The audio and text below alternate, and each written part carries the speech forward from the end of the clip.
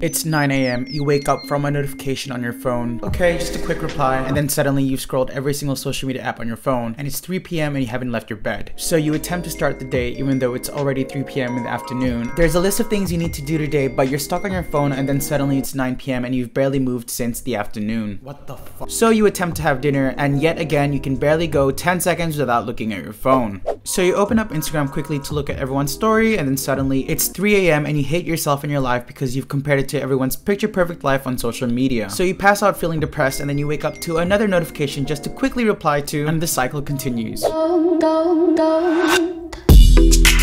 Hey guys, welcome back to my channel. If you're new here, I make commentary, lifestyle, and creative videos. Now I know today's video is not that groundbreaking to everyone, but I really wanted to discuss and spread awareness about these issues that I'll be discussing today. But before we get into the topic, I want to thank Filmora for sponsoring today's video. So I get a lot of questions from you guys asking, how do you start a YouTube channel? Where do you start? How do you edit videos? What program do I use? Why is it so complicated to use this program? Why is it so expensive? I can't afford it. And I feel for you guys, which is why I highly recommend Filmora, which is hands down one of the easiest editing programs out there that provides so many built-in features that a lot of these overpriced programs offer too. Some of my favorite effects that I love to use is keyframing, where you basically get to decide and control where an object goes in every single frame, which I personally use a lot in my video editing. The motion tracking, pretty freaking awesome because you can basically make any object follow anything. There are so many cool, trendy, fun effects for you to try with Filmora. What I love about Filmora is that it is so easy to use. You can focus on making more entertaining and appealing videos. So whether it's for professional or personal use, Filmora is a perfect video editing app for you to try out for free in the link in the description down below. If you really want to stay connected, there is a new service and supposedly it is the next big thing. The latest cyber drug of choice is called Twitter. Sign up if you've never used this before. This is your timeline. This takes you to what's popular and trending. You can add different effects to it. Share it with Twitter, Facebook, Foursquare, and Tumblr. Social media has rapidly grown over the decade and shows no signs of slowing down. What started as an innocent platform to help us connect with one another has turned into a platform designed and programmed to get us hooked. Engagement with social media and our cell phones releases a chemical called dopamine. Dopamine is the exact same chemical that makes us feel good when we smoke, when we drink, and when we gamble. In other words, highly addictive. Social media today strategically rewards us with instant gratification such as likes, comments, notifications, rewarding us with the addictive dopamine. Some apps even replicate the process of pulling a slot machine lever with the pull to refresh feature. That's a conscious design choice. Those apps are usually capable of continuously updating content, but the pull action provides an addicting illusion of control over that process. Nowadays, it's pretty hard to draw the line between what's real and what's not. Like, literally, there are computer-generated influencers. I made a brand new song just for my Michaelians. We've got to remember that social media generally is a highlight reel of everyone's lives, a polished version of our reality. Conveniently, with social media creating a whole new persona and portraying a virtually perfect but fabricated life on social media to get others to like and validate us has never been easier. Social media has normalized narcissism and superficiality. We've become so self-centered and focused on making our lives post-worthy to show off our lives, and in return we lose quality time with others and ourselves. We're simply no longer truly living in the moment. One of the biggest issues when we start craving these rewards of compliments and likes and comments is that it distorts our values. Be an influencer. How to become a fashion influencer. Social media influencer. Social media influencers. They're known as Insta-Kids. The best thing about being an influencer is you get to do really, really cool things. More and more people of all ages want to become online famous, also known as influencers. It's so evident nowadays that you can get pretty much famous for... I have to laugh. I'm sorry. This is so ridiculous. I can't stand here. I can't sit here and hear this. If you're gonna be in this house, we want like hard workers, people that are actually like caring about their content. What all do you want from me? We've seen it happen too often on social media where influencers, or those who aspire to be one, go to extremes just to stay popular or to be in the algorithm's favor. And it's quite disturbing how common it is for underage children to be exploited by parents and social media platforms, all for some cash reward. My hair, gee thanks, just bought it. One of the trendiest cultures on social media nowadays is flexing, which is basically showing off your wealth even if you don't actually have it. A lawsuit was filed by his landlord, but he was sued by DPN Cars Corp for missing a $6,620 monthly payment on the luxury vehicle. It's not uncommon for a lot of these influencers to buy a product for an Instagram shot and return it after because they can't actually afford it. These younger children who are easily influenced and vulnerable are becoming more materialistic and aspire to be like their role models.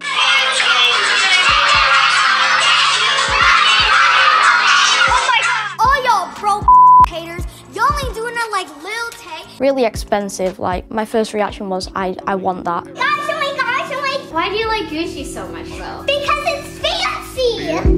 Is the response to loud noises. Although becoming internet famous has never been easier, there are its cons, which includes hypercritics and a toxic trend of cancel culture. Jimmy Fallon is over party. I did blackface as Nicki Minaj in 2011. There are no excuses for it. I'm sorry. I'm sorry. I'm so sorry. I'm sorry. I am sorry. I'm sorry. We are very sorry. I am sorry for that. I'm so sorry. I will be sorry for until the day I die. So sorry. There's no excuse. Cancel culture, simply put, is slamming a person commonly famous for some questionable actions or allegations. A lot of these people behind screens are hypercritical and expecting everyone to be perfect at all times and never make mistakes. Some users go as far as to doxing these public figures and sending death threats to their family and friends. The most toxic thing about jumping on the hate train to cancel someone is that most of these users don't even fact check or wait to hear the other side of the story. Tweets, Instagram, Facebook, blue-ticked accounts, especially ones with disabled comments, are not credible sources of information. Following the trend and mainstream narratives has led to less social media users forming their own opinions and completely blocking out opposing opinions or factors that don't fit into their narrative. It's so important to listen to other opinions to hear where they're coming from and cross-referencing multiple sources to find the truth instead of relying on some clickbait headline intended to spark outrage. Nowadays, it's quite common to glorify and romanticize conditions and issues like mental health and eating disorders. It's gotten to the point where certain people, especially the younger ones on social media, feel pressured to have a condition or an issue in order to feel included. Depression, I got it. Anxiety, I got it. Heartbreak, I got it. Therapy, I got it.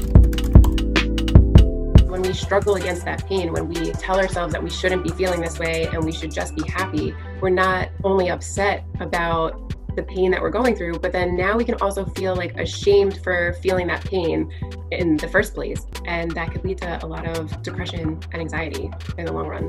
Toxic positivity, in other words, good vibes only, promotes and pressures excessive happiness and a positive outlook on pain, ironically resulting in a toxic experience as it represses our other humane emotions and struggles. Rich people don't sleep 8 hours a day. That's a third of your life. Imagine not doing anything fun or going anywhere for the next 8 years, including Saturday and Sunday. That's what I did. Hustle culture has a big overlap with workaholism in general and that idea of toxic productivity. The issue with toxic positivity and hustle culture is the portrayal and message on social media. It's become easier to compare ourselves to these posts of others who are seemingly always positive, happy, and hardworking, which is unrealistic and harmful to our mental health. If I spend too long on social media, I feel a bit depressed when I come back to reality because it's so much, like I can't handle it. We've come to the point where our reality becomes bland and uninteresting. Quite a lot of us use social media as a form of escapism where we want to simply escape reality and the emotions we're currently feeling, which is generally negative. FOMO, fear of missing out. I just need to know what's going on and I just feel like I need to answer before like I'm out of the loop kind of thing, so. We ironically disconnect ourselves with real life and become even more isolated. They are coming in. 22 minutes ago, 300 likes. 76,000 followers and I want to get to 100 followers. On Musical.ly, I have over 1,000. I feel really happy. You want to be followed by more people. Yeah.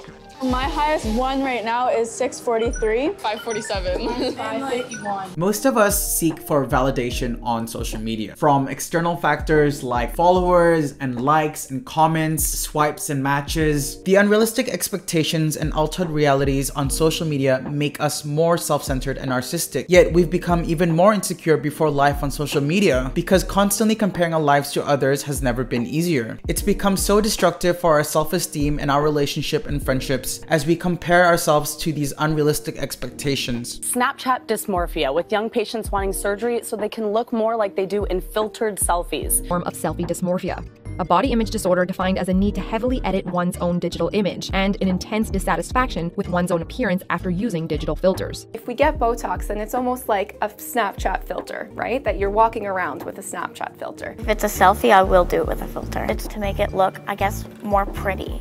On the rise, teen lip augmentations, breast lifts, fillers, and liposections. That's right, kids as young as 13 are getting them. Yet nowadays, more and more parents are gifting their younger children and even babies digital devices, generally unsupervised and unmonitored too, exposing them to all this social media toxicity. Research is starting to show that technology has an impact on memory, concentration, mood, so anxiety and depression. It has an impact on sleep, has an impact on overall well-being.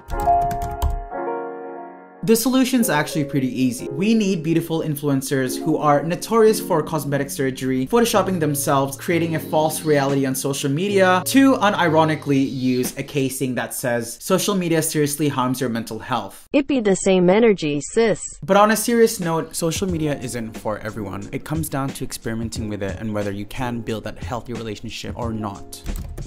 Don't let social media and the addiction control you. Learn to use social media in moderation, setting boundaries, monitoring your screen time, gradually decreasing your social media usage. Avoid mindlessly using social media, especially out of boredom or procrastination, or avoiding your conflicting emotions and thoughts. Instead, try to use social media intentionally and mindfully. Having a hobby can help to reduce social media usage too. Keep notifications for important apps or turn them all off completely. Avoid starting and ending your day with social media. Remember that there is a life outside social media. Learn to be truly present with others and yourself. Stop seeking for validation on social media. Personally, the more I practice self-care and remind myself that my worth is not based on my likes, comments, social media persona, the healthier my relationship is with social media. The powerful thing about social media is that you can simply unfollow who you want to unfollow and curate the feed that you want to see. So make social media inspiring for you and reflective on your values and goals in life. I hope you guys enjoyed this. Please do comment down below your opinions and what you think about social media. And don't forget to share the video to spread awareness about these issues. And subscribe to my channel if you want to see more of these type of videos. That's all for today's video, and I'll see you guys next time.